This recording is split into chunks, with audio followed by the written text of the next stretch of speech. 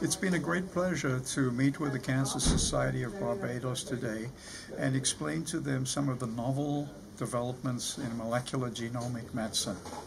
Now, for those of you who think that's an unmanageable mouthful, what it actually means is we now have the capacity to have face recognition for a tumor and tell from looking at the different genes within an individual tumor how that tumor is going to behave, what it's likely to do, and even more important, we can work out what treatments it's likely to be sensitive to. And when the patients are treated, by measuring these genomic groups, we can identify whether the treatment is successful or not. Now, you might say, well, what's different about this? Well, the difference about this is you can do this all with a finger prick of blood or a milliliter of blood from a venous blood sample. So it can be done at your average doctor's office and put into a tube and then sent to a laboratory and processed. And within a few days, one can tell you exactly what kind of tumor a patient has, what's likely to happen to it, and how it's going to do. This technique is so sensitive, it will pick up tumors 2 to 3 years before they can be identified by imagery or the other kind of technology that's available at the moment.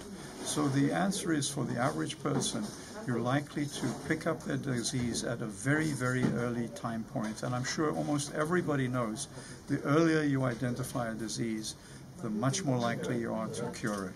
So what we're looking at is a technique called liquid biopsy, which measures multiple genes from a tumor and allows us to predict early, accurately, and effectively how that tumor is going to behave and what treatment it should have. When do you plan to begin working with the Cancer Society? The proposal has been put to the Barbados Cancer Society. I think they will make their decision as to whether they're interested to pursue. My sense is from the warm reception here today that they would probably like to go ahead.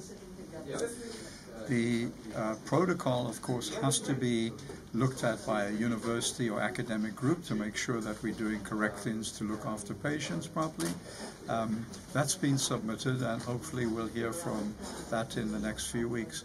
At that stage, we're ready to begin any time a patient goes to a clinic in Barbados and is prepared to give blood. So we're ready, willing, and able, and hope that this will be of benefit to the people of Barbados by introducing novel genomic techniques here and not waiting 20 years for this kind of information to reach the island, but rather just leapfrogging everybody and getting ahead of the game for patients. The detection is changed. What about the treatment?